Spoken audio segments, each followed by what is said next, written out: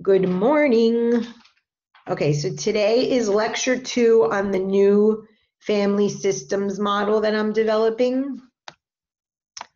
Let me share the screen.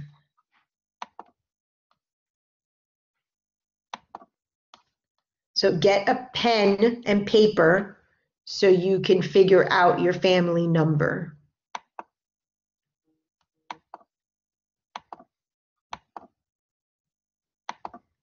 Okay, can you see that?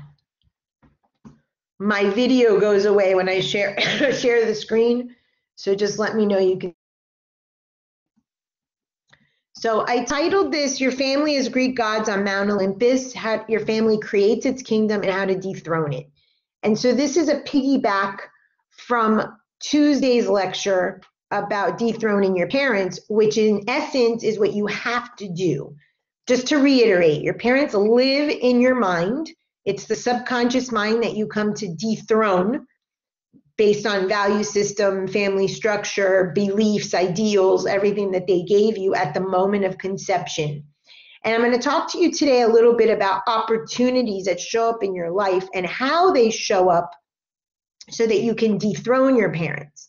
The idea is that you should supersede, at least meet or supersede your parents. And then I'm also going to talk to you about castration, because all parents castrate their child in some way. I'll link it to astrology with Jupiter as what you want to dethrone and Saturn, what castrates you.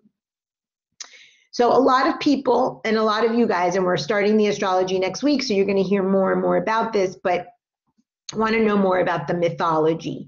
So I put a slide here about the 12 Olympian gods. In my next slide, I'm going to explain a little bit. But if you have an idea of the 12 gods, you're going to have an idea of how you show up in your family and your clients in their family. So Zeus or Jupiter, Hera or Juno, they were married. Poseidon or Neptune, he was a brother of Zeus, rules the oceans. Hades or Pluto rules the underworld. Hestia or Vesta, she represents the home, like the fireplace, cooking. Athena or Minerva, she's the god of war, but of strategy and wisdom.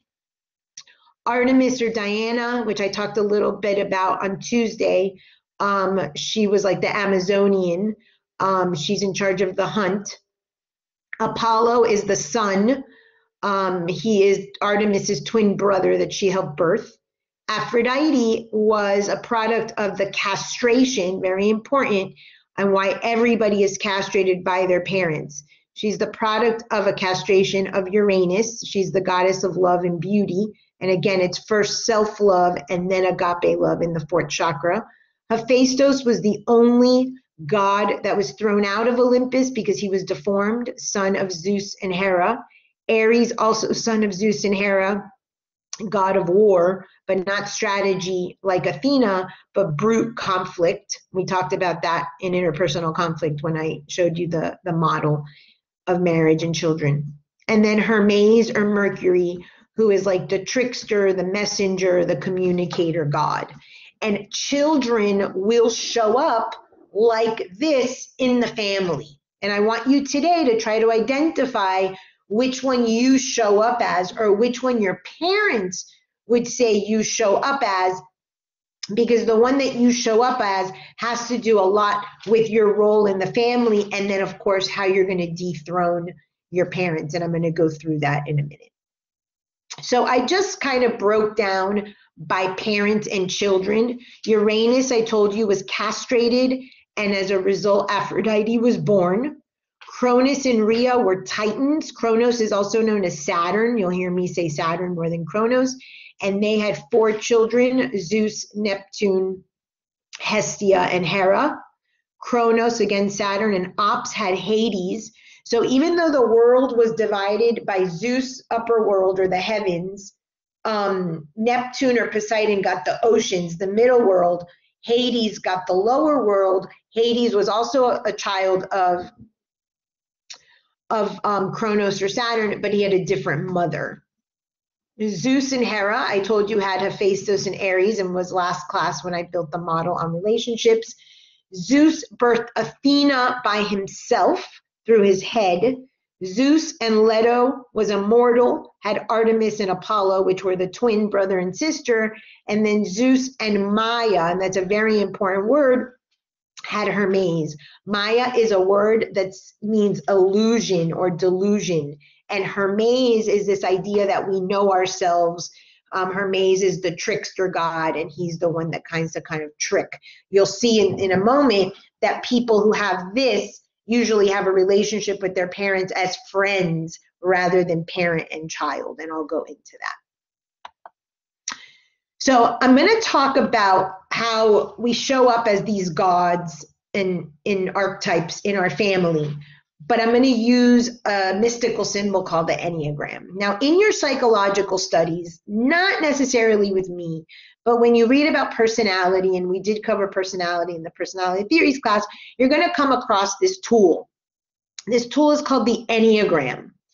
It has been, like many things mystical, watered down, and now is used for personality traits like the peacekeeper or the truth teller. I'm not teaching you that.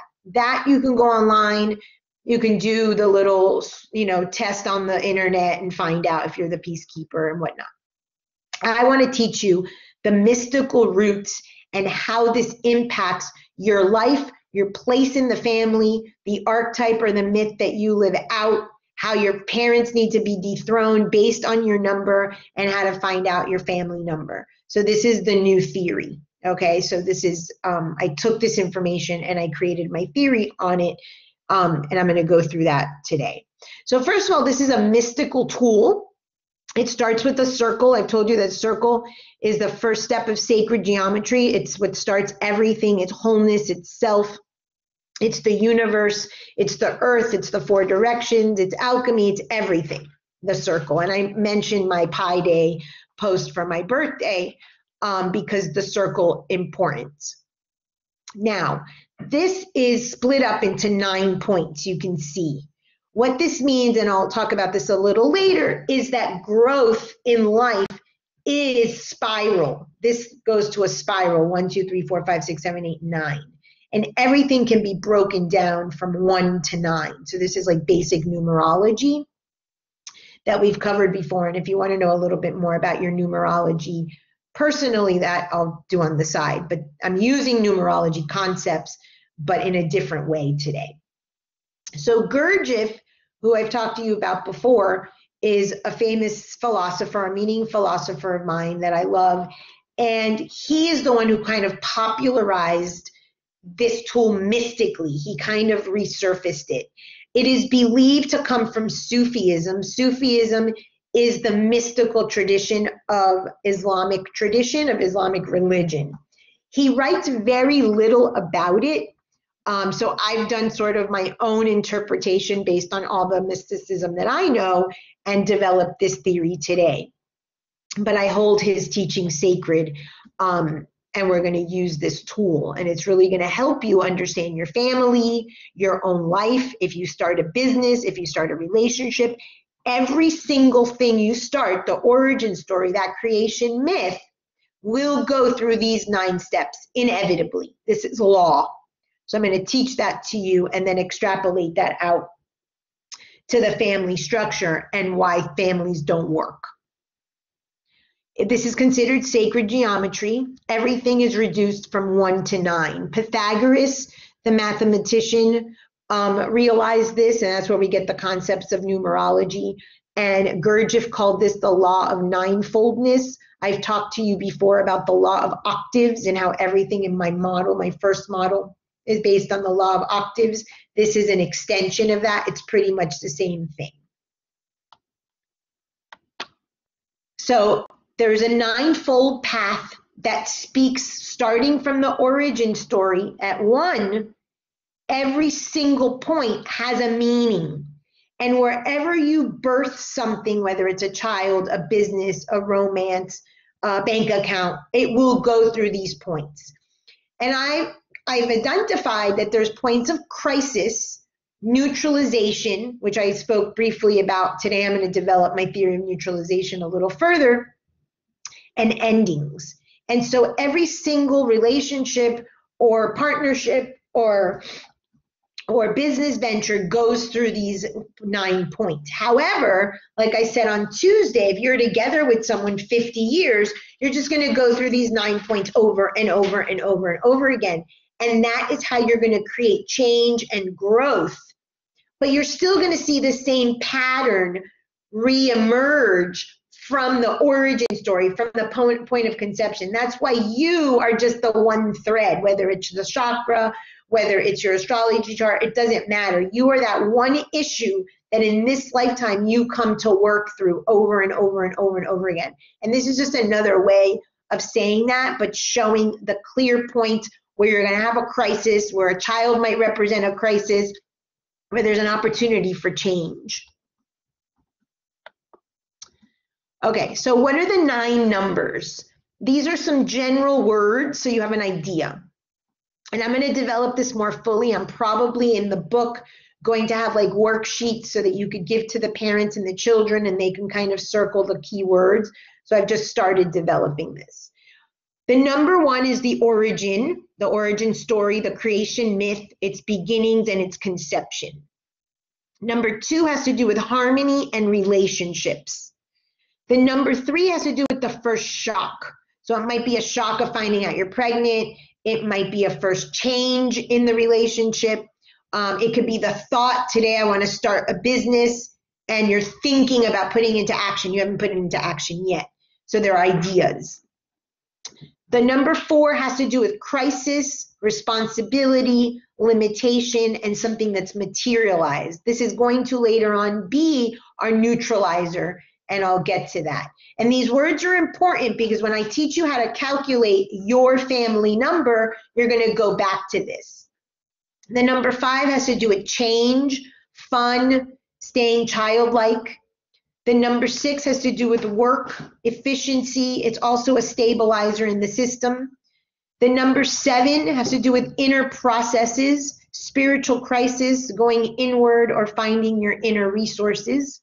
The number 8 has to do with power, money, and finding yourself, your capital S self. And the number 9 has to do with endings that then relates to new beginnings. So in my next slide, I have additional words. So what I did was I started the theory and I started reaching out to people and doing the theory, getting my hypothesis in action. And I've started confirming that these are indeed the words. Now, these are not original. In numerology, if you go to a numerology book or a website, you're going to find similarity. So this isn't new in terms of numerology. What's new is the fact that I'm bringing it to the family structure and to your number in your family. It may seem like it's related to birth order. It isn't, but it does have some overlap. Obviously, there's no new story. So plotting your family kingdom. Oh, that's the same one, sorry. Okay, what is the symbolic meanings of your family number? If you are a number 1, you are what we call the monad, unity, you're the basis of creation. If you are a number 2, and I'll teach you how to calculate your family number in a minute, you're gonna bring opposites, you're gonna bring conflict, you're gonna bring interaction or the possibility of interaction. I mentioned before harmony in relationships. That's also the truth. This is more of the shadow of what I stated in the previous slide. Number 3, children can resolve conflicts and they're maybe in charge of reconciliation. Maybe they were a child that was born to fix the relationship. The number 4 has to do with the construction of the world. It's funny that my mother used this word. I'm a 4 in my family. And my mother said, oh, we were constructing the new house. So I was actually part and parcel of moving from New York to Florida because they were constructing a new house. So again, something that's happening energetically in the child that they take into the psyche as part of their origin story or their myth. Number 5 is growth but retains its shape. So these are people that will grow, but their essence remains the same. Number 6 has to do with symmetry, order, being organized. These are maybe the children that are like keeping the parents in order. We gotta go, soccer starts at 7, things like that.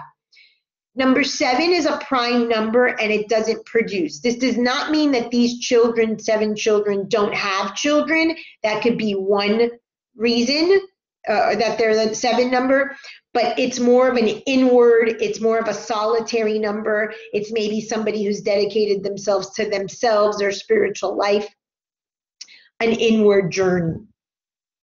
The number 8 is the symmetry of 4. So 4 plus 4 is 8. So if you go to 8, if you go to 4, it talks about the construction of the world or the construction of something. This is a higher vibration. 8 people will work and they'll get results. That's why it's linked to power and money. And number 9, and you'll see in a moment when I do the spiral, is the same origin story. So what you based your family on, what you based your business on, what you based your relationship on, but it's a healthier, newer version or new vibration of the origin story. So I'm going to teach you how to get your family number so that you can do this.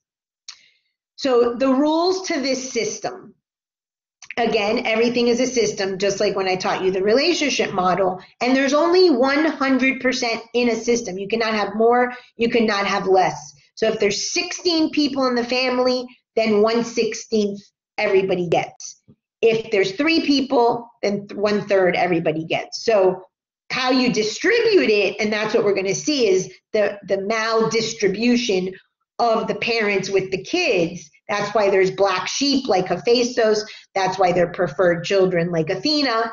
And you're going to see how you live that out, or how your client lives that out in their family structure. But everything is a system, and there's only 100%.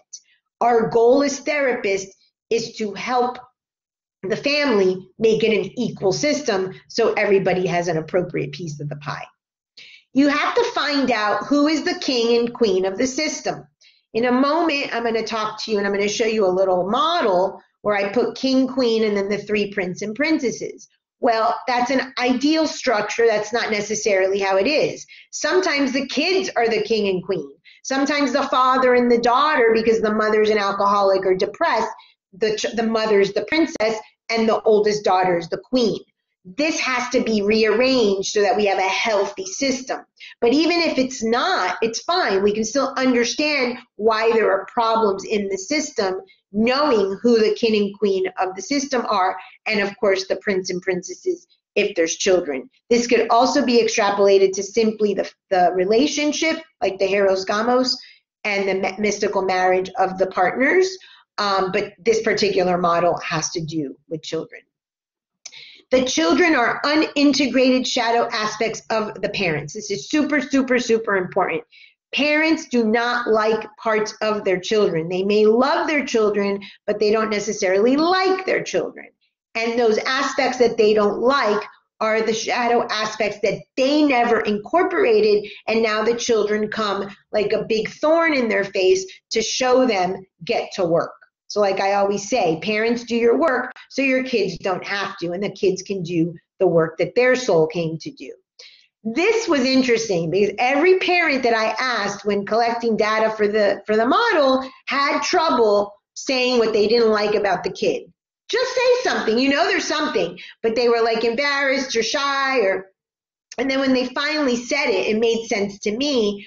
My mother said that I was like a little hoarder, and I'm not a hoarder. I was when I was a little girl, but my mother is like hoarder of all hoarders, and that was the thing she didn't like about me as a child, and I thought that to be really funny. So parents are going to say these things and haven't realized that it's about themselves that they're speaking, and you guys know this since I drilled that into you. You're going to calculate the numerology of the child or the children. I'll teach you that in a moment. You're going to ask the parents in their own words, what was the child like from birth to 1 year? The reason I use birth to 1 year is because that's the origin story. Obviously, in my previous models, and if the parents remember and want to share, that's great too. You can ask about the conception, you can ask about the pregnancy, you can ask about the birth. That's going to give you some extra information. But for this particular model, what was the child like birth to a year? Because that's the birth, that's the conception origin story that that child is then going to live out. What didn't you like about the child? Okay, and I said child of then, not the child of now. Yesterday I phrased it in a few ways. When they were little, and then I said up until 7. I gave different variations to see what I got. It's the same stuff. If the parent is stuck, just ask them from 0 to 7. What didn't you like about them? Because I'm going to explain 7 as that first sort of crisis and opportunity to the neutralizer in the system. So ask them about the child, not now, okay? Why is this question so important? If we go back to the 7 gates, the child is stuck with the mind that the parents had at conception, not now that your parents have had, 40 years to improve themselves. Of course, something's going to change about when you were a child, the moment of conception of the child, that first year of life, okay? Things that still bother the parents about you is because those parents have still not integrated that subconscious trauma from their childhood. If not, your whole family system would have changed, which is what happened to me upon getting cancer. When I realized all of this, I shift the system, therefore the whole family structure changed. Everyone assumed their rightful place. Prior to that, I was still living from my subconscious trauma, from my wounds, and therefore my children were responding back to me with my traumas. These are some hypotheses. There's usually a mediator child. There's usually a tyrant child. There's usually a mother archetype or a mother child. And there's usually an identified patient. Obviously, if there's one child, it's going to be different than if there's 4 children. And I'll go a little deeper into this, linking it back to the archetypes of the Greek gods in a few slides. But these are sort of some hypotheses that I have. So if you identify with this, for instance, I was the identified patient or the black sheep, and I was also the mediator, and I was also the mother. So sometimes one child will assume various roles. So depending on how many children are in the system and who assumes what part of the system. So suggested family dynamics. What I did was I broke down the Olympian gods and their children, and I've kind of made some hypotheses about how this would show up in the family structure with a couple. So the traditional Zeus and Hera, they have a Hephaestus and an Ares. One of the children might be the tyrant. One child might be the innocent or the weakling. It tends to be, what I see at practice, more normal people that say their snow globe is intact, they had a really happy, normal, balanced childhood. This is sort of how it works. Not to say that everyone only has 2 children, but that quintessential family, mother, father, son, daughter, this seems to be the model that they portray. Normal kingdom, children don't dethrone their parents. That's part of our job, is to help them shatter that snow globe, realize there is a place to dethrone their parents, and of course balance out the siblings. We don't want one tyrant and one weakling. We want them to be equals. Zeus had a daughter, Athena. This tends to be the father-daughter duo. It could be by virtue of the mother being widowed, or the mother's an alcoholic and the daughter had to step up. There is a clear relationship that this is daddy's girl. This girl loves her father. The wrong alliance is with the father. The mother is the mistress. The mother that's been kicked out of the system needs to be integrated. This is oftentimes very hard because the woman in this particular relationship with the father may not find a suitable marriage partner because she has all expectations to match up to her father, and it's very difficult to dethrone the father so that another man can match up to him. So that's some of the problems I see in practice with this sort of dynamic. Zeus and Leto had Artemis and Apollo. Oftentimes there's twins. Okay, this could be a twin relationship, not always, but it could be. Oftentimes if it's a fraternal twin, one of the twins boy, one of the twin girl, the girl and the boys can be very athletic. The daughter might be very pure, virginal. She might be very athletic.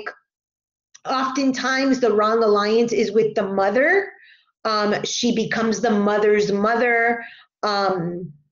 She helped birth her brother. There might be some sibling rivalry. She might think she has to take care of her brother. She's responsible for the brother.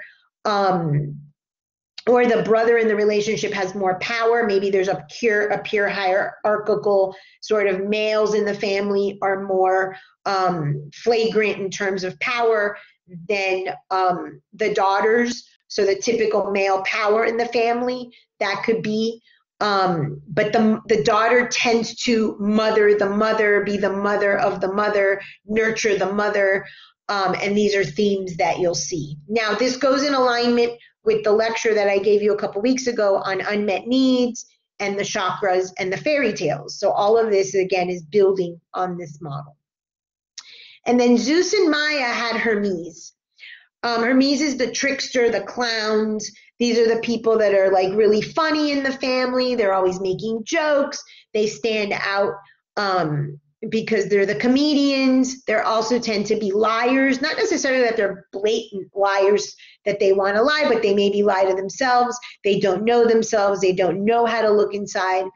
These people tend to have their parents and children are like friends or brothers and sisters more than parents and children. So these people don't know how to parent themselves and they stay the eternal child. They're like an innocent, but a little different. They don't like to grow up. So kind of Peter Pan like when they have this relationship with their parents. So this is going to, of course, be linked to the wrong alliance at the base of the triangle from the previous theory, and the parent that's missing would be the mistress or the one we're going to incorporate. So these are just some archetypes, and you can see if you can relate to yourself. The Aphrodite child. Now, what I'm thinking, and again, I still haven't fully developed this, is to make like a handout and give this to all of the members of the family or give this to the parents and say which one represents your daughter or your son, and then let the parents identify. This will be something that they don't necessarily like about their child or something that they really like about their child. So if you have an Aphrodite child or you're the Aphrodite, you may tend to castrate men, your father, or male partners. So maybe they hop from one guy to the next breaking hearts. This could be the heartbreaker archetype. Hephaestus, black sheep, it could be someone who's adopted. It could be a child that feels problematic. The child themselves feels like the outsider of the family or spends time at another house. So I was very much Hephaestus. I told you my mother like gave me over to the cult leader. I was the black sheep. I didn't fit in even in my body size. Everyone was really thin. I was loud. Everyone was quiet. And I lived primarily at the neighbor's house. Aries is the warrior. They might be drawn to the military. They might be conflictive. They might be the yeller of the family. They might try to resolve conflict by yelling, not in a peacemaker way, but more like yelling. There was a story that I heard in my family from my first husband's uncle, who he was like the Aries warrior archetype. And one day he took the table and he threw the table at dinner and said, enough. This family needs to change. So it's that type of person. This person might be a bodybuilder. They might have interest in sports. Athena is daddy's girl. She's the strategist. She's the one maybe who's organizing the family trips. We're going to go here first. We're going to go here next. They also tend to be overachievers. Artemis is the mama's girl. So she might be the nurturer. She might take care of mom when she's sick. She might help mom cook in the kitchen. Apollo tends to be the athlete. They tend to be the golden child, top of the class, overachiever. Hermes is the class clown. They lie, they're funny, they might steal, they might skip class. Zeus. The Zeus is the good luck chuck. Sunshine follows them wherever they go. They're the traveler, they're the free spirit. They're really smart usually. Neptune tends to be depressed, emotional, sensitive, spiritual, and a recluse. Pluto, they have dark sense of humor. They're attracted to dark people maybe, the shadows. They like to sit in their room for long periods of time in the dark and not really interact with other people in the family. Hera is all about following the rules. She's strict, she's fixed. She has to do it right. So like if the parent says, oh, don't worry. No, you taught me that I had to pick up every toy before I can have dessert. And the parent's like, it's okay, have dessert. No, that's the Hera kid. And then Hestia is very nurturing. She likes to cook. She's loving. She cleans. She takes care of the animals in the house. So similar to Artemis, but more domestic, whereas Artemis is more about the mom, taking care of the mom's needs. So think of which one you are in your family. You could be a couple, but you're going to have one primary theme. So how do you calculate your family number? First, discover what year your parents got married. Okay, if they never got legally married, I'm using it as legally married. If they never got married, then find out when they got together. Okay, so for instance, my parents got married in 1961. 1961 is going to be year one. Then you're going to take what year you were born. I was born in 1973, and now I'm going to subtract 1961 from 1973, and then that number you're going to reduce to 1 to 9, and I'm a 4. So I want you to understand this. Is everyone able to do this? Get your paper and calculate. If you don't know what year your parents got married or got together, find out, and then you can calculate. This is an extrapolation of numerology. This is not 1 to 9 numerology. 1 to 9 numerology is your date of birth, your year of birth, and you bring that to the simplest. That's your life path number. There's numbers of the day that you were born. We're not doing that. This is specific to my model, where I'm using the energy of the Enneagram that I'm now going to describe, but you need to know what number you are in the family, so you know what archetype, you know what God you're living in your family, and how to dethrone your parents. So please make sure you understand this. So for instance, I was the number 4. This number is the shadow in the it's the construction, it's the crisis, it's the number that's what I'm calling the negotiator, and that's going to be my role. That's how I'm going to show up. Okay, so find out your number, and I gave you earlier the 2 slides of the numbers 1 to 9. That's going to dictate what role you play in your family. So ask parents the feelings. What good qualities did the child have from birth to a year? Did they walk quickly? Did they sleep well? Were they easy? Was it an easy birth? This is going to give you the light aspects, or the good bucket items. The parents don't have an issue with that, and you don't have an issue with that aspect of your life, because your parents didn't say, hey, this bothers me. However, this was what I found that the parents had difficulty with.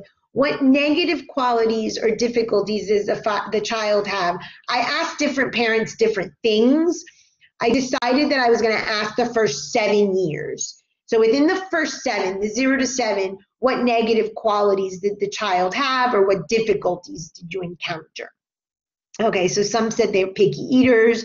Some said that they were just difficult. I had an adoptive parent who said the boy was difficult to integrate into the family, make him part of the system. So this is going to follow the child through over and over and over again. This is simply the parent talking about the child. This was already established at the moment of conception in the child's psyche. This is just like in the first book, what don't you like about your parents, bad buckets? This is now the parent saying what they don't like about the child, sort of populating the child bad buckets, but it all goes back to the parents.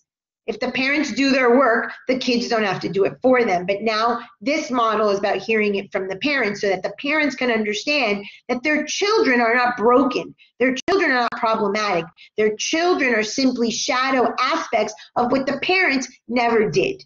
And it's time to get to work, okay? I noticed that the parents had difficulty with this, so I changed it to the first 7 years, and that might give it a little easier time.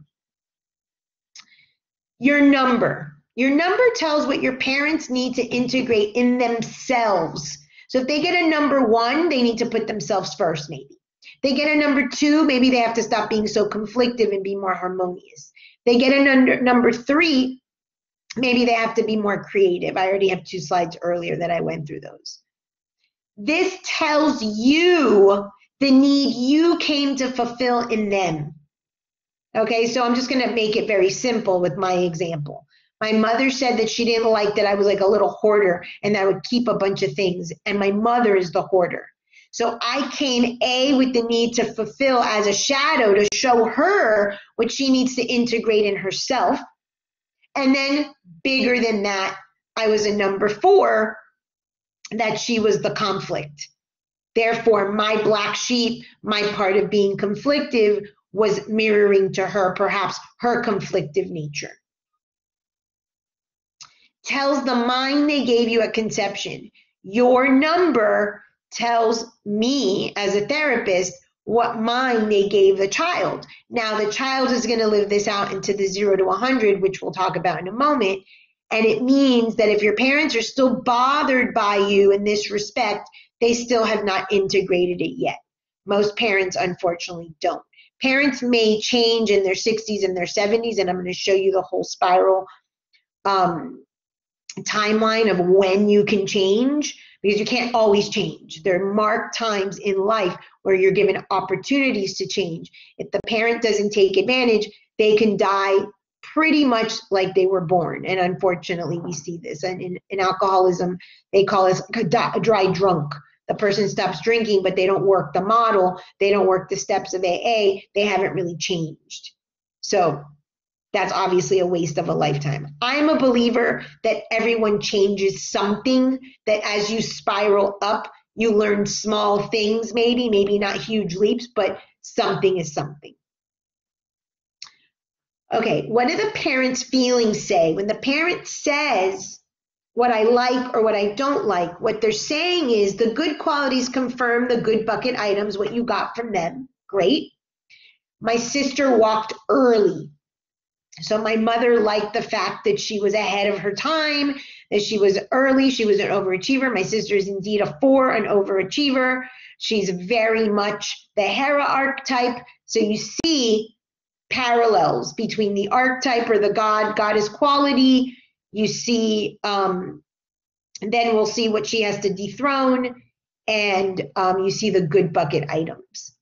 The negative qualities that the parents say is the unmet need we passed on to our kids and continue unless we reshuffle the kingdom, own ourself with a capital S, dethrone our parents, dethrone the shadow aspects or integrate the shadow aspects of the parent. And this all confirms the number that we come through. So I'm a number 4. So I have to construct, I have to build.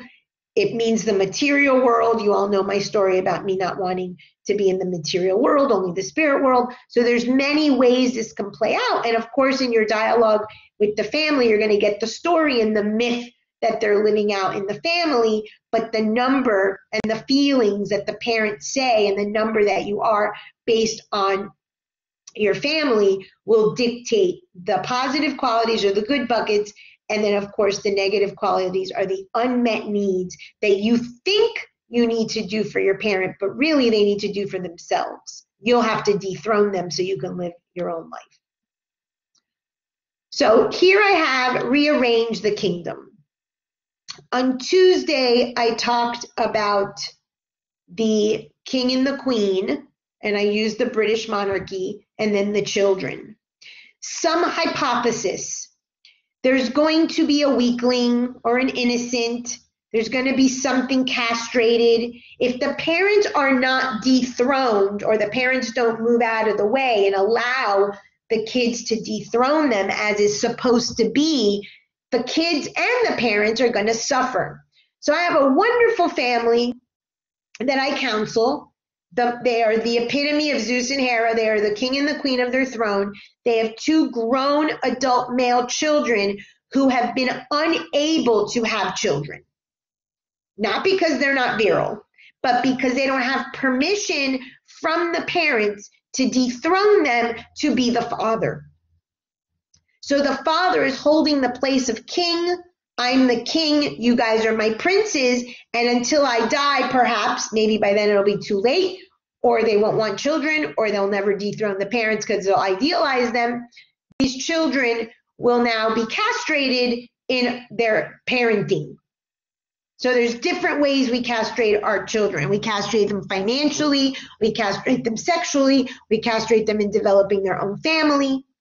This is the healthy representation of the family. Please do not misinterpret that there has to be a male, a female, 2 boys, and a girl. That is not what I'm saying. I'm using these symbols to explain a king and a queen in whatever that is. If it's homosexual, heterosexual, it doesn't matter.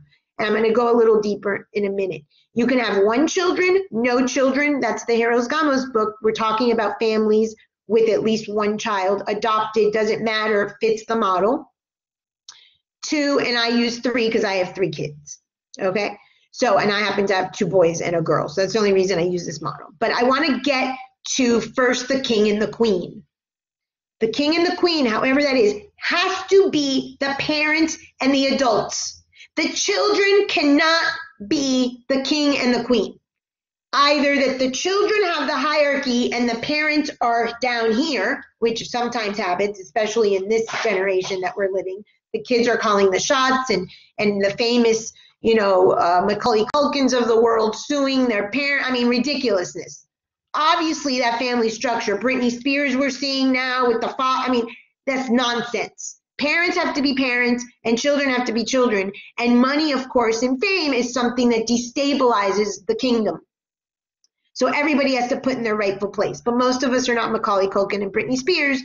But many people will marry their father. The mother's depressed, the mother's a drunk, the mother's dead. And what happens? The daughter assumes the role of the queen. Wrong. That is a not proper kingdom. What happens is the girl's space down here is no longer filled. She will not live out her life. She is living a phantom life of a queen, of a mother, of a wife that belongs to someone else. She won't be able to get her own partner. So think of Zeus and Athena. I had a client who had this case. Talked in class about her father, loves her father dies, idolized her father. She could not for the life of her keep a man because he was always living in the shadow of the father. Therefore, she castrated the men in her life because no one measured up. It's fine to be a daddy's girl and love your father, and everybody has a wrong alliance, but you cannot already be taken as someone else's queen because in your space energetically fails to be fulfilled. Same goes with a father and a son, a father and a daughter, a father, the mother and the daughter.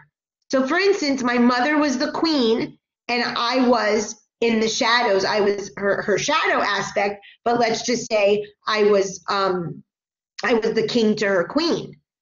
Therefore, I castrated myself. My space down here was empty, and then I couldn't live out my life. And that would be an Artemis Apollo mythology. Is this clear?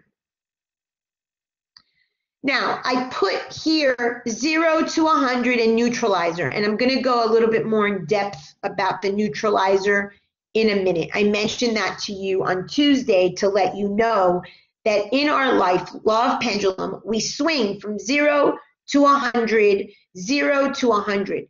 But the universe, call it a helper, call it a teacher, call it a child, call it God, call it an opportunity, call it sickness, I don't care, will come and give you what's called a neutralizer, something to slow down these huge pendulum swings. Because the natural energy flows from 0 to 100, 0 to 100, 0 to 100. If we don't have a neutralizer, we will never be able to see and identify what we need to change. And I told you I was going to bring the pendulum this week to show you in the video, but I'll bring it Tuesday because I forgot.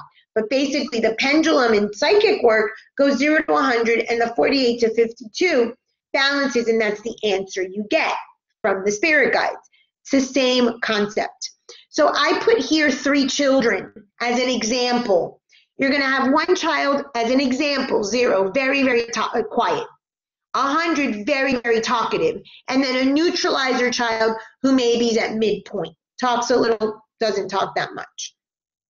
Okay, you can extrapolate this to your own family. It can be someone who lies a lot. It can be someone who never lies. And then that one kid that knows how to mediate. This is probably where family roles and birth order concepts come from. I do believe a bit in that, and knowing metaphysical law, a lot of that makes sense. But if you want to add that to this, you can. But a lot of that probably comes from these sort of mystical metaphysical laws in terms of birth order, but that's not what we're doing. Okay, so it doesn't have to necessarily be the oldest child is the perfectionist, the last child is the baby that does everything wrong, and the middle child is somewhat in the middle. It doesn't have to fall into birth order, but there might be some truth because of the law of the pendulum. But there tends to be a child that is one extreme when there's two children.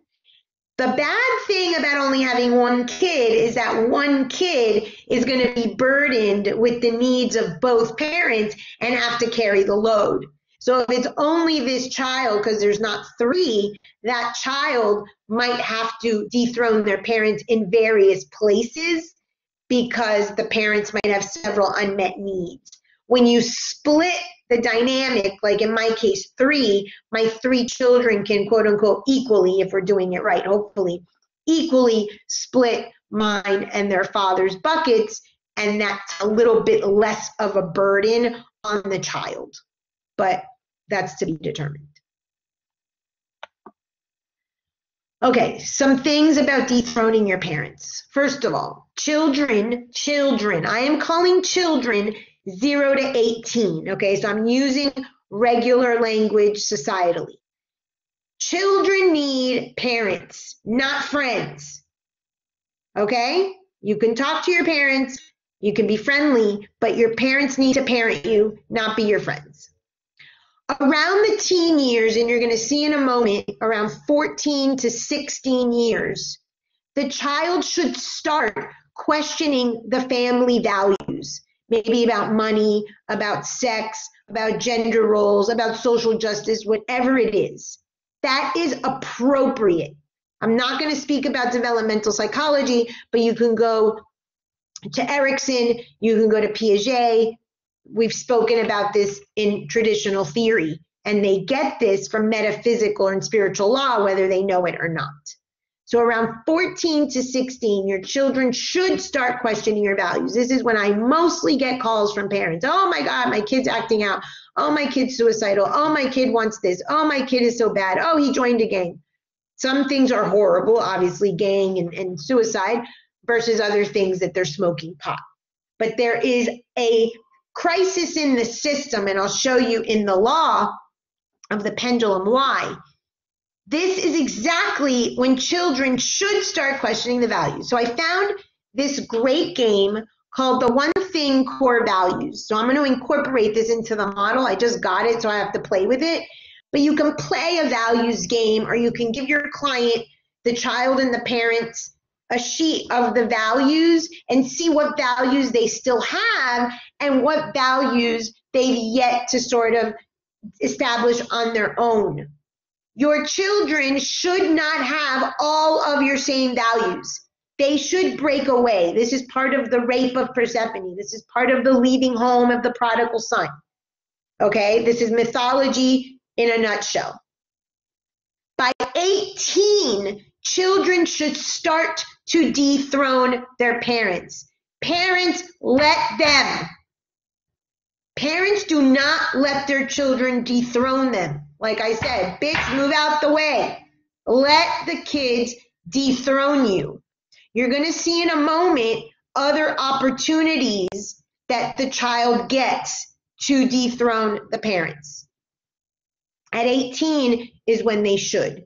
Astrologically, at 18, we have something called the nodes. The future nodes are open. This happens every 18 years. and we do get that opportunity. But at 18, your child should quote unquote leave home. This does not mean that every child has to leave home. I was not allowed to leave home, but you have to leave home from your psyche. You've got to dethrone your parents in your thoughts.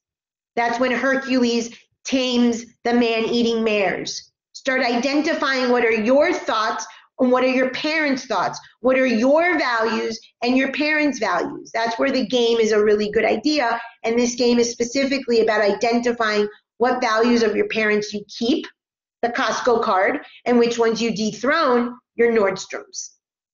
I hope you can see how all of the theories are coming together. If parents don't let the children dethrone them, the children will be infantilized. They're not going to grow into their full potential. They're going to stay small and they're going to be castrated. This may relate in them finding a woman or a man that's exactly like the castrating parent. A woman that bitches all day or a man that hits them. That's at the 0 to 100 or some version thereof. Doing the opposite of your parents is not dethroning the parents. The dethroning is the 48 to 52. I'll get to that in a minute. Doing the opposite is not. It's hashtag do it different. Take the good of your parents, the things you like. Dethrone the things they don't. If you want to see where to dethrone your parents, go to Jupiter in your chart.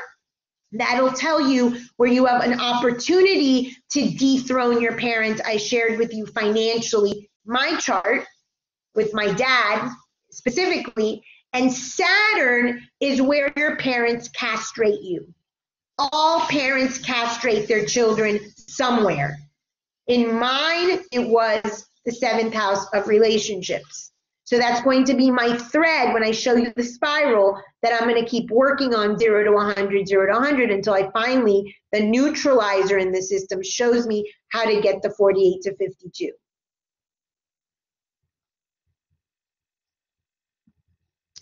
The law of the pendulum, and I have that poster in the classroom. It's a little different, this one I got off the internet.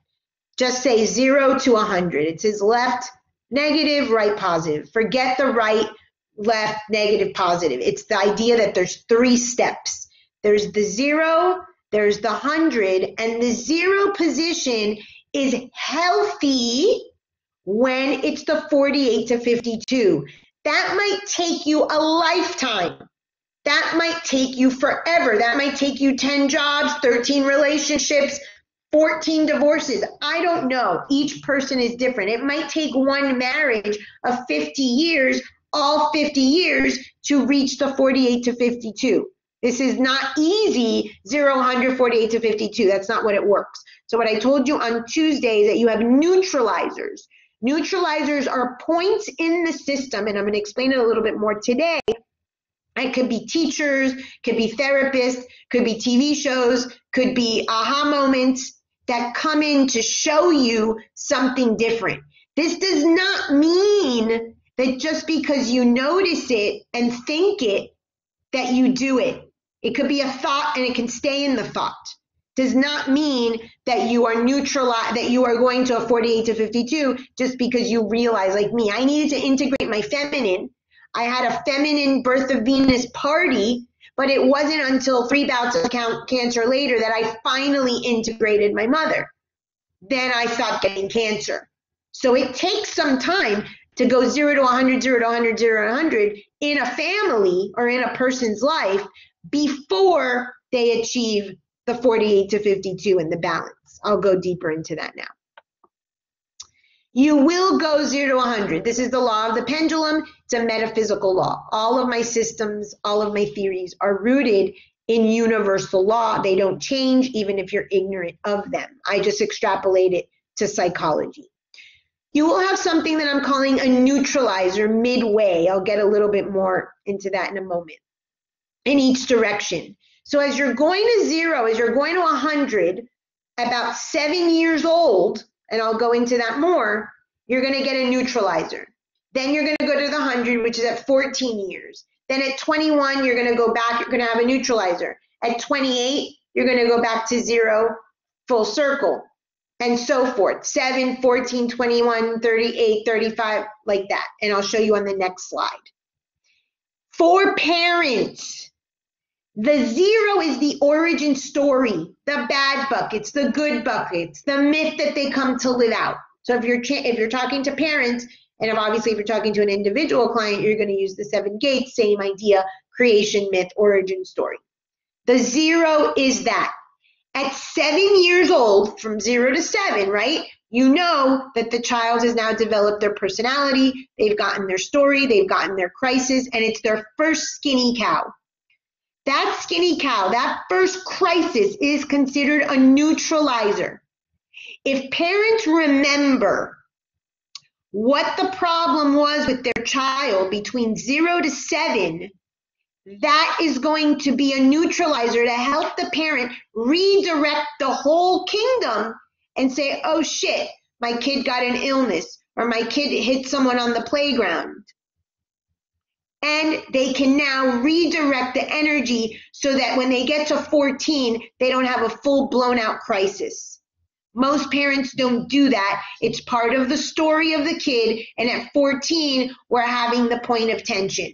The kid joins the gang, the kid gets kicked out of school, the kid is doing drugs.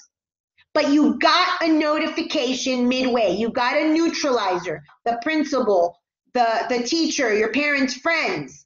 Someone intervened, some neutralizer showed up to let you, the parents, know your kid was in the wrong direction. And you ignored it, as we do. Instead, we make the kid a problem. Oh my God, they're acting out. Look at this. It's a neutralizer. It's an aha. It's an indicator of what is coming when that pendulum goes all the way to 100, and that starts at 14 that I told you earlier, is when the kid should start trying to dethrone the parents, questioning the values. This is how a kid leaves home properly, doesn't get castrated, assumes his own throne. We're not doing this in our family. At 14, the children are trying to dethrone the parents, but it's too early. Okay, in Judaism, the Jews have a bar mitzvah for their son, and they're supposed to take on Judaism and choose to have their religion and be an adult symbolically and spiritually. And because this law occurs at that age, that's why they're doing that. But it's still too early. At 14, we are not developed our prefrontal cortex. We have not developed sufficiently. We do not have lived experience to know what our values are. At 18, we should start. At 18, we're considered in this country at least to be adults. We should start to dethrone the parents. And by 28, this process should be done. Most of us are not there at 28, but ideally, it should be done. Parents need to move out of the way, yield the throne to the child. So now the kingdom has been rearranged. Now those children can get on the throne and the parents can be underneath the throne. They're going to have their own sort of throne, hopefully their own marriage and their own life, and the kids should hopefully be starting their own family, and that's how we dethrone them. But if they're all in the same home, this is when it's appropriate that the kids assume the throne and the parents move out of the way. If parents die without being dethroned mentally, this may cause a problem because child may idealize the parents and never individuate. Okay, we need to have the individuation process, leave home and become our own king and queen of our own kingdom. Sometimes when parents, especially if they were good parents, they die, we idealize them, and then we never dethrone them. It's actually easier, I see in practice, for people that have poor parents or not so great parents to dethrone them, especially after death. Give me a second, let me get Dino.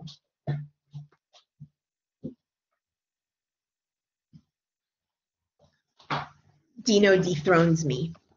So as I say, parents, do your work so your kids don't have to do it for you.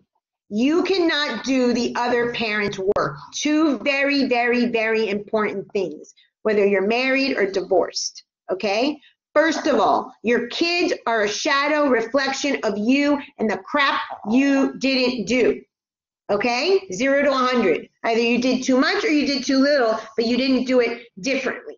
And your children, and why you're annoyed with them, is simply what you haven't integrated in yourself. Once the parents do their work, the kids can now assume their own job. The soul came with a journey, and now that kid can focus on that rather than the ancestral trauma, the transgenerational trauma, the sins of the father, all the things we've said before. The other thing, you can only do you. If you're the mother, you cannot do the father's job. If you're the father, you cannot do the mother's work. You can only do your 50%. This goes back to the concept of self versus selfish. There's no such thing as selfless. When I understood this has changed my life, I've shared with you the myth of Odysseus. When Odysseus goes back home after the Trojan War, he tricks Penelope. Penelope had been waiting for him for 20 years. And he said to her, you cannot separate the olive branch from the marital bed.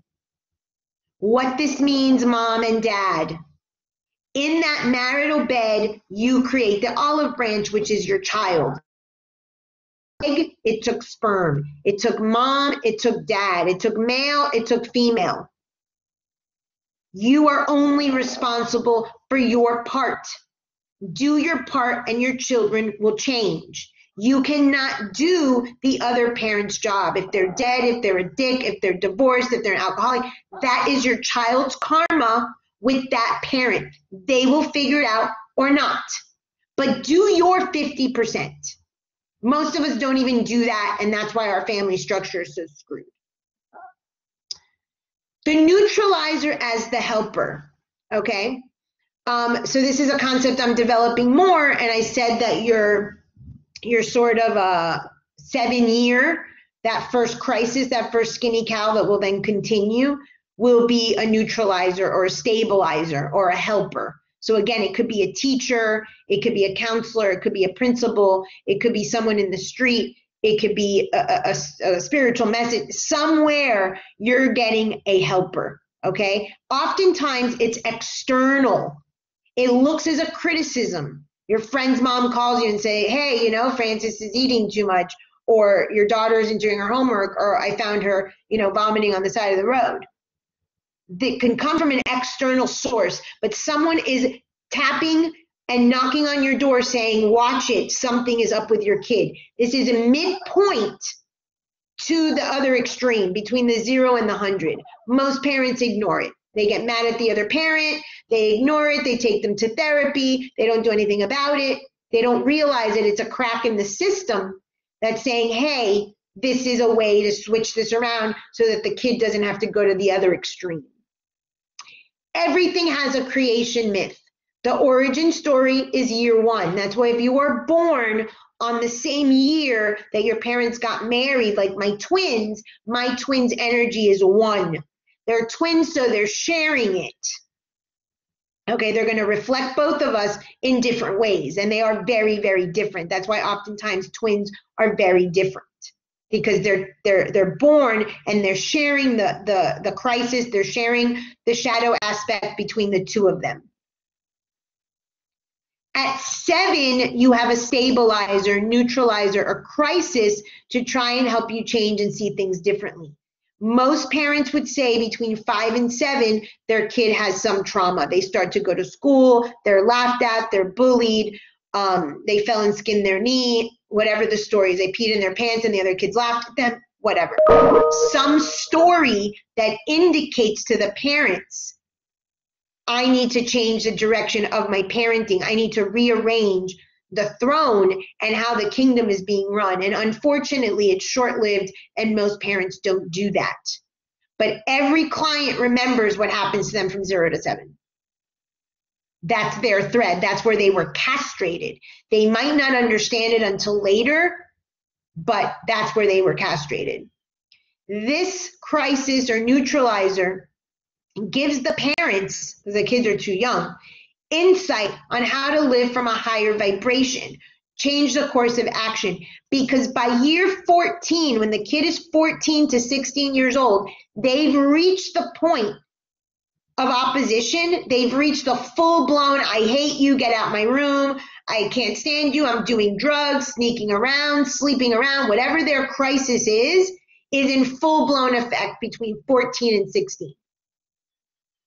It's the confrontation of what the origin story was. Now, some of you might say, my kids are great. Maybe they're perfectionists. Maybe they have eating disorders. Maybe they have so much anxiety because they think they have to be number one in everything. That's a problem. That's a 0 to 100. It doesn't have to be gangs and drugs and guns. Someone who thinks they have to overachieve and win at all costs and get into the top schools, this obsession that we have with everyone going to Harvard. This rule holds true in your family, your divorce, your business, your children, etc. The Enneagram, the 1, 2, 3, 4, 5, 6, 7, 8, 9 goes through everything. And I'm going to go back to the Enneagram in a minute and show you. So if you have a business, when you started school, that was a 1 and you can see the crisis. Funny enough, most of you will graduate at the 4, right? 4 years of college. That's your crisis because now you have to go into the workforce and get a job. And that's stressful for people. So you see how all cycles in our life follow the 1 to 9. And if you place it on the Enneagram, all of these things are going to hold true, always. And it just cycles over and over and over. That's why it doesn't matter if you're married 48 years. You're just going to plot it and get a 3. 48 years is a 3. And that's a change in the marriage because the 3 on the Enneagram is change. At year 15, you're going to be at a 6. So between 14 and 16 is where we get the neutralizer. Around age 15, this starts to stabilize. Okay? And now the child starts a new cycle until they're 28. So specifically at 14, the child, hence why Jews do the bar mitzvah, to prepare them for adulthood, does not mean that they're fully leaving or dethroning you till they're 18, but that pendulum has reached full. That kid there, this crisis that now maybe you put them into boarding school, maybe you put them in therapy, maybe you got them on antidepressants, something you did shifted, so now the next 14 years start, and at the 7-year then, the 21 years old, and most people at 21 are established, they've got their job, they've graduated college. I'm using people like us that are in school, I'm not saying everyone in the world, but that sort of age, and they feel good, they're starting to make money, they're independent, because it's a neutralizer. So every 7 after the 1 and the 14, 7, 21, those are going to be neutralizers, and I have that in another diagram I'll show you in a moment. If you want to do this, look at the moon cycle. I've taught you this before. Start at the new moon. At 7 days, you're going to have a neutralizer. Something's going to tell you, yeah, you're in the right direction or not. 14 days, which is actually next Saturday, so this Saturday from the new moon is the first neutralizer. At the 14th day, which is the full moon, the moon's at its height, you're going to get your crisis. You're going to see if what you intended or set in motion at the new moon comes to fruition, and something has to shift. You always have to shift at the 14-year, at the 28-year, or at the full moon. Then 21 days, you're going to have another sort of neutralizer, and then at 28 days, the new moon starts. So if you want to understand life, look at the moon. It's a microcosm of every single cycle in you, in your business, in your relationships, in your family. So we are always transforming. This life is about growth. Some of you stumble, some of you get it, some of you pick yourself up really quick, some of you stayed down for a longer time. It does not matter. At the end of your life, something you will dethrone, and something will stop castrating you. Something. You will get an ounce of wisdom, an ounce of knowledge, because we are spiritual beings and we will go through this process over and over. Now, you might reach 84 and have learned one drop, one tiny little drop. I can't determine that for you. Nobody can determine that for you. That's free will. That's level of consciousness. Nobody can tell you how much you're going to grow. But I can, and other people that use these theories and these tools can tell you when your growth opportunities come. Okay? So what I did here was I got a spiral. This is your birth or your conception, so your origin story. At 7, you have your neutralizer or your first crisis. At 14, you're going to have the biggest expression of that crisis. At 21, you're going to have a new neutralizer. At 28, you're going to have a new origin related to your creation myth, related to your conception story. It never changes. I, on my website, say own your story, own your life. Not change your story, change your life. Own it. Because then when you own it, you can live higher vibration. You can increase consciousness around it. Okay? So yesterday my mom was over and I'm asking her the questions. And my brother, of course, I've told you, is the golden child. She didn't want another child after me. I was an oops baby and all that. And I kept asking her questions about me for the model. And she kept going back to my brother. And I'm like, I know that he's the golden child. Redirect her back to me. Before I would have just cried or yelled and screamed at her. So a level of consciousness of learning, yes, that's her golden child. That is where she feels good. Fine, I don't have to take it personally. So you grow, and this cycle repeats. 1, 7, 14, 21, 28, 35, 42, etc. On my next slide, I have the neutralizer years, the 0 years, and the 100 years. This is not going to change for you, for your business, for your personality, for your clients, for family. This is the cycle of the universe and will not change under any circumstances, and try to prove me wrong. At birth, you're given your values. Your first crisis should indicate to your parents how to reparent you, that they're doing something wrong. Most parents, newsflash, don't get that. They keep going. At 14, you challenge the values from the ones that were given to you at birth. Your parents don't like that. You're problematic. You lock yourself in your room. You put your headphones on. You're at your friend's house. You start doing drugs, all that great stuff. Your parents and you are at odds. At 21, quote unquote, leave home, where is your neutralizer, and you should reevaluate your values. Again, this is a good time to have something like this core values game. What are my parents' values that I agree with? Spirituality was one that I was very, very grateful to have. My father's love of spirituality, my father's faith, my mother's metaphysical knowledge. Saved my life. Great. But there were other values that were not values that I wanted. And you reevaluate them in crisis or neutralizer years. And then at 28, you should dethrone your parents. Most of us don't. We're young. We do it the same. We get married. We have kids at 28, and we repeat the same nonsense. That's why we get this chance over and over and over again. And don't beat yourself up. Another neutralizer is coming. Another opportunity to renegotiate with yourself, with your partner, with your family is coming. You're gonna get the chance again and again. That's the whole meaning of the movie Groundhog Day. He did it over and over. Symbolic of our entire lifetime. You're gonna get it. Maybe a drop, maybe other people get, quote unquote, more, so to speak, or sooner. It's not a competition. You're gonna get this. This is transformation. A transmutation is spiral upwards, always upwards. On this slide, I have achieving the 48 to 52 throughout life, okay? The goal is to be equanimous. The goal is to be balanced. Every tradition, every philosophy, every religion speaks to this. The Tao, the Way, the Yin Yang, the metaphysical laws, equanimity, be at peace, all of it says have a still mind. every single philosophy and tradition is saying the 48 to 52 in a different way. You cannot find peace in the extremes. Anything you do in extreme, even if it's financial abundance, is an extreme and is not balanced.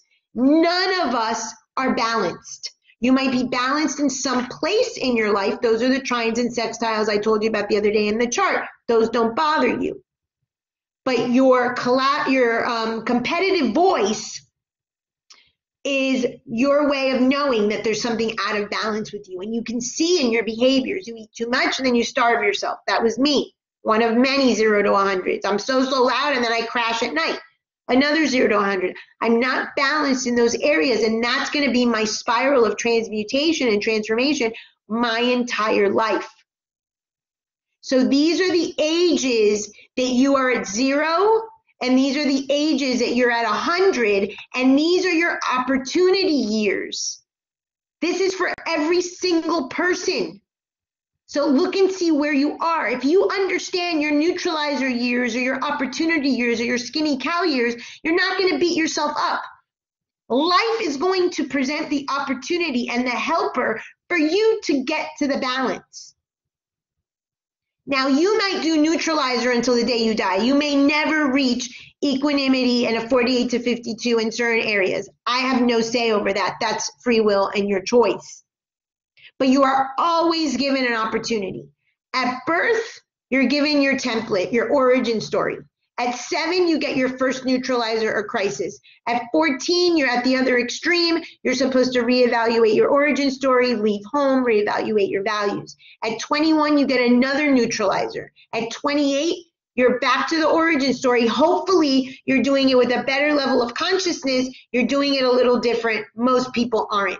At 35, you get another neutralizer. At 42, crisis total. You're seeing again what went wrong, what's happening, what you need to change. At 49, another neutralizer. Another person comes in, another situation. And again, this is for work.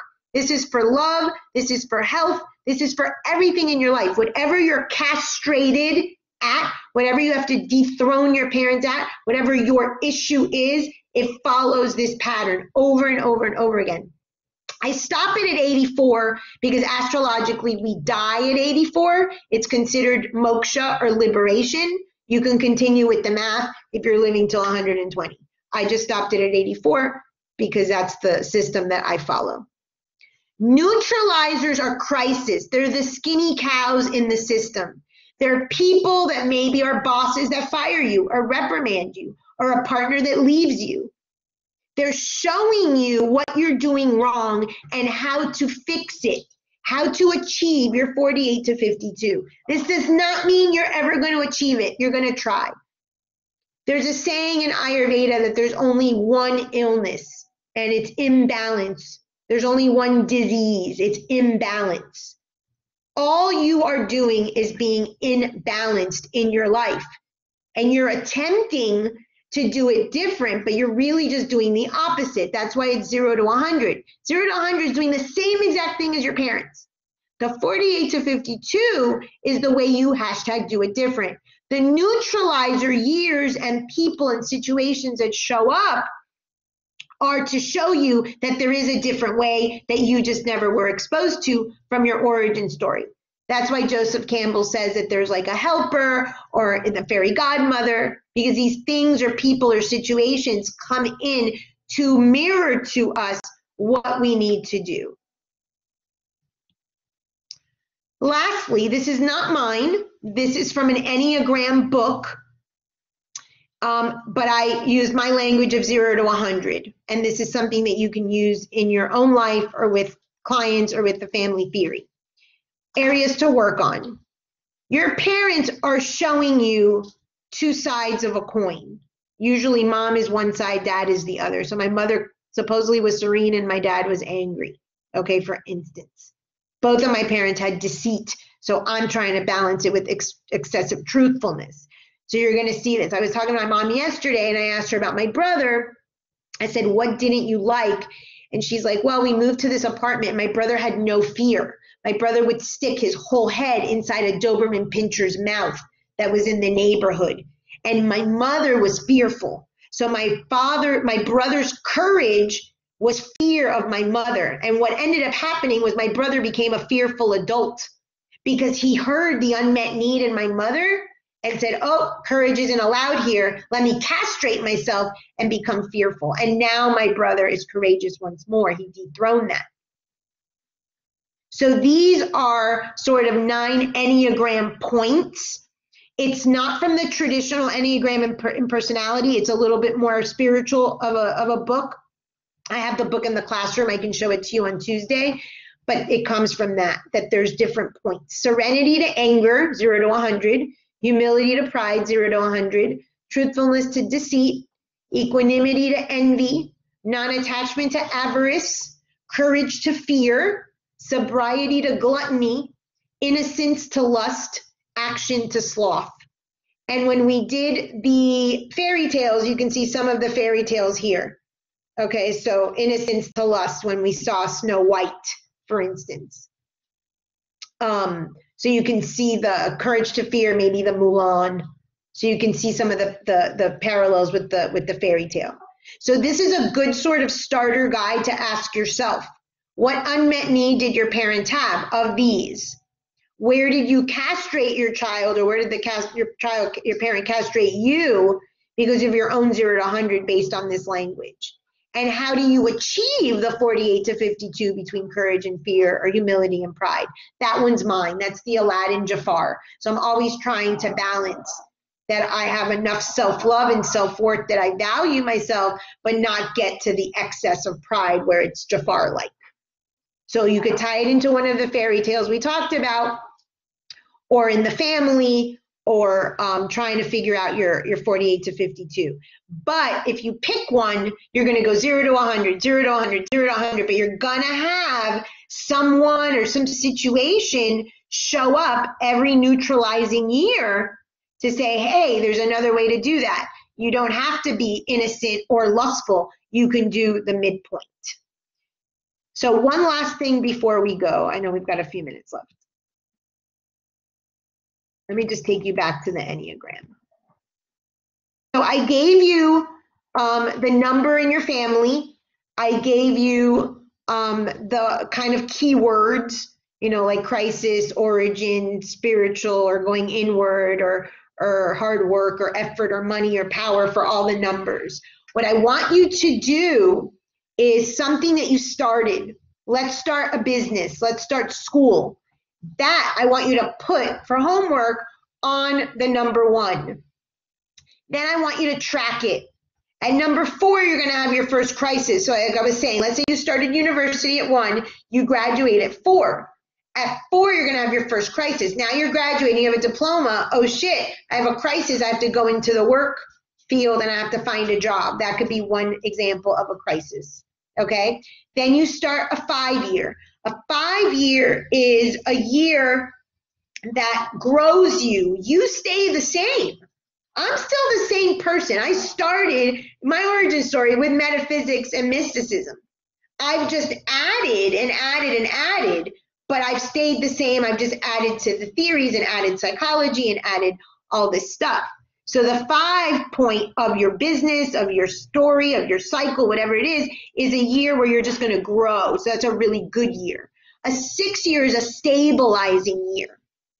So that in your business, for instance, is a year that maybe you don't put too much money in, you don't put too much money out, but you stay the same. It's not going to be a big power money year. A 7 year, and I once heard Oprah interview, I think it was the CEO of Starbucks, and I like the way she phrased it. She said, oh, so Starbucks had a spiritual crisis? And he said, yes, and they had to reevaluate their values. That's what a 7 year is. That's what a 7 child is. I have a client whose daughter is a 7. She is depressed. She is the identified patient in the family, and therefore the mother has had to reevaluate mental health, her beliefs about mental health issues, so that she can incorporate these into herself so she can help her daughter. So a 7 child helps you sort of do more inward spiritual work. An 8 year at your business, for instance, is where you want to put a lot of money in, because then you're going to get a lot of money out. It's a growth, power, money year. And then a 9 year is an ending. Maybe you need to clean house and get rid of 20% of your staff, or maybe you have to move buildings, or maybe you have to rebrand your business. So you can use this cycle for absolutely anything. 1 is always the origin. 2 is usually some relationship, some harmony, or some conflict, because remember, it's 0 to 100. 3 is a thought, an idea, a will to power. 4 is going to be your crisis. There's going to be some sort of difficulty. So don't be surprised when your kid is 4 or when your business turns 4 that you're going to have maybe a little bit of a difficulty. 5 is always growth. 6 is always sort of stability. 7 always inward, a spiritual reevaluation. 8 is a money power year, and 9 is an ending.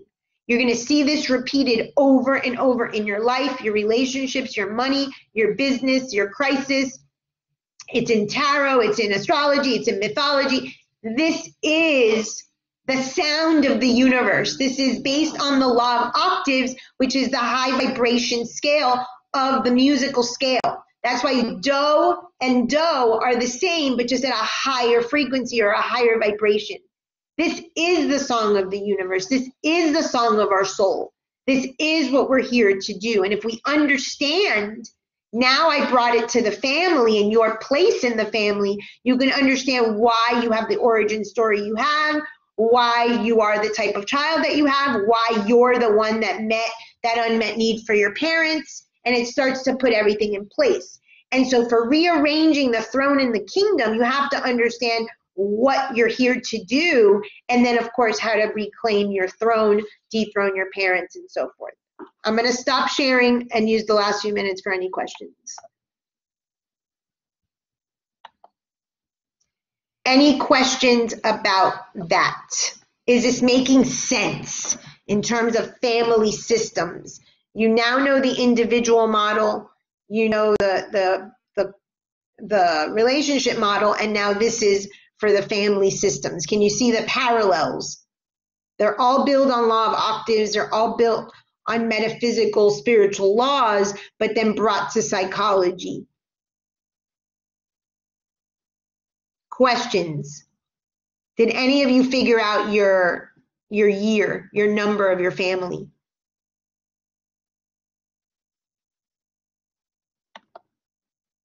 Hello? Nobody? Okay, I know you guys get shy. I'm going to stop the recording and then maybe you'll talk. Hold on.